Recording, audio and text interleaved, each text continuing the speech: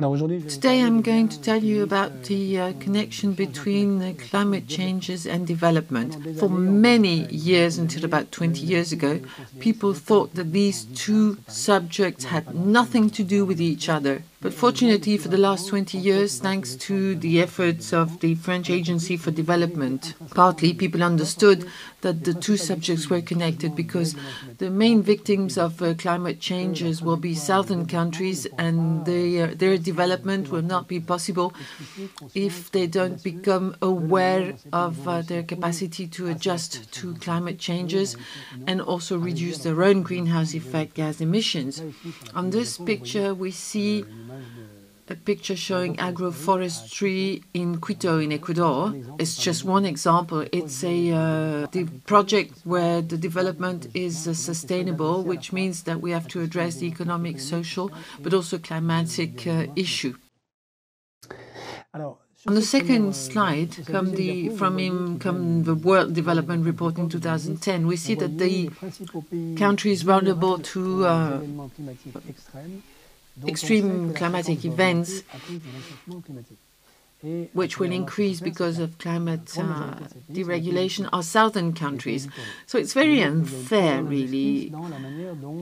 The impact of climate changes are going to be distributed in an unfair manner. The victims will be southern countries, and they are facing a major problem how to adjust to the climate changes. Most countries think that the way their economies and lives adapt to climate changes is the priority, much more than the reduction of greenhouse effect gas emissions.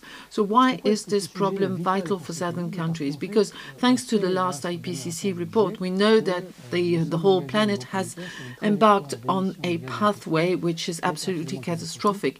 If we continue business as usual, if we continue down the path where we have embarked, we should reach a temperature increase on average over the Earth of several degrees by the end of this century.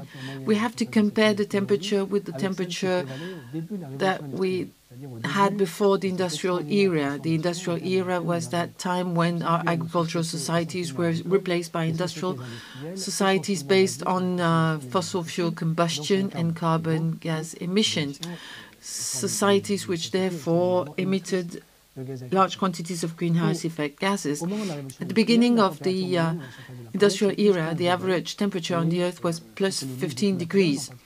And specialists say that if we go above 17 degrees, we are going to face huge difficulties, especially southern countries.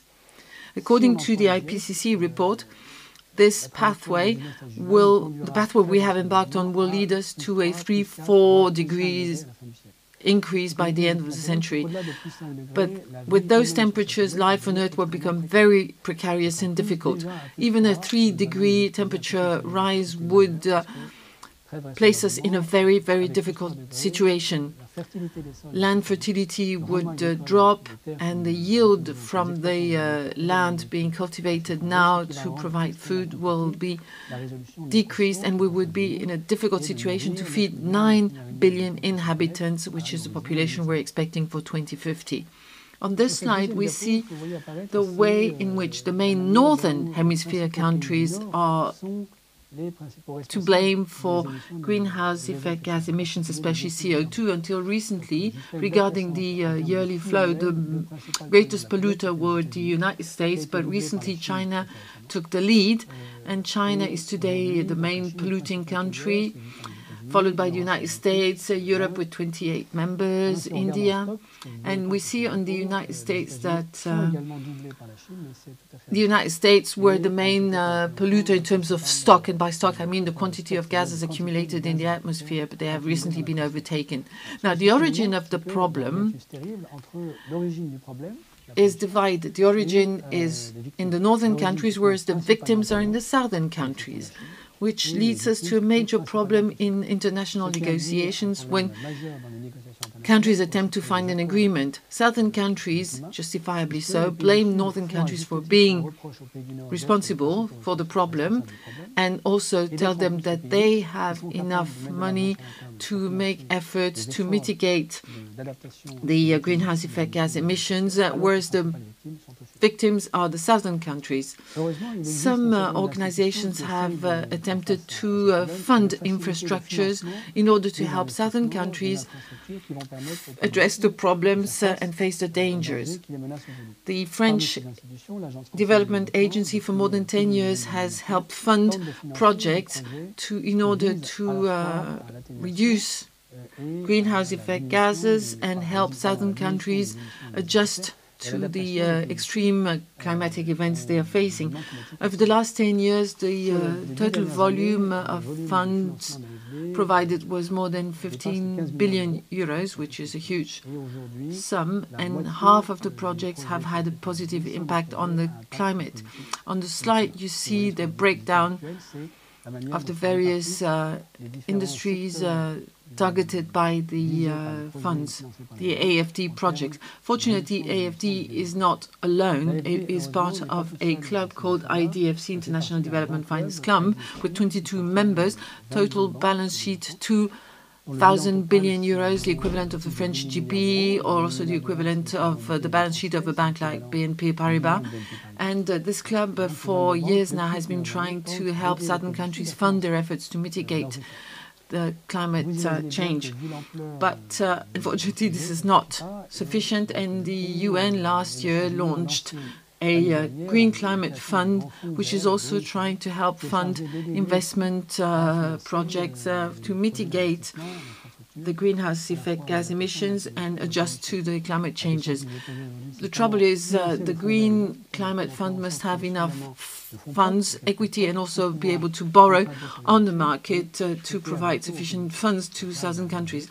And this is going to be decisive for the COP21 negotiations at the end of this year in Paris. If we don't find innovating solutions to convince southern countries that northern countries are really willing to help the whole planet embark on a huge project, i.e. energy transition, most probably the southern countries will veto negotiations and will make them stall. This is the reason why the French President of the Republic launched an ad hoc committee headed by Pascal Canfin and Arnaud Grandjean in order to study innovating funding solutions to help the southern countries in their energy transition, and this will be presented during the COP21 meeting. The results will be disclosed next year in the spring, in order to show that there is a whole array of funding solutions, taxes on financial transitions, or special FME, IMF rights, in order to fund these efforts and get the negotiations going on in a favorable position, so that an agreement can be reached between all the members.